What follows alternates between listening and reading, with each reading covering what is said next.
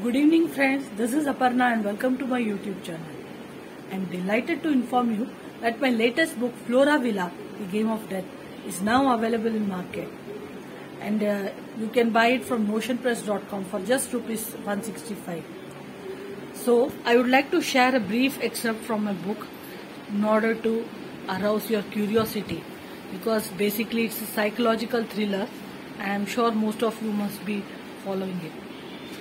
So, without wasting a moment, let me begin the story. Detective Amelia Adams sat at her desk, surrounded by the dimly lit room of the police station. It was a quiet evening.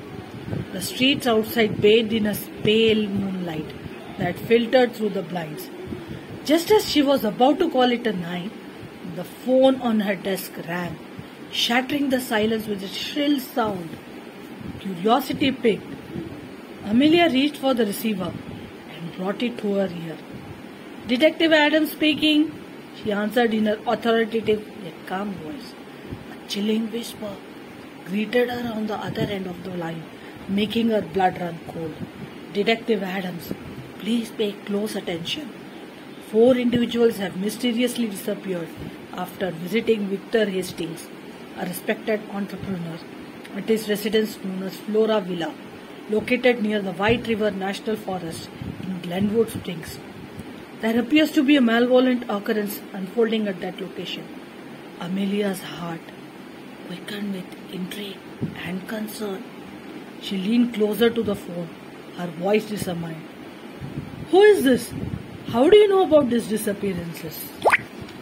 So, what could be the reason behind their disappearances? And what happens to Victor Hastings and his friends is the gist of the book. There is a psycho killer known as Shadow Weaver who wants them dead.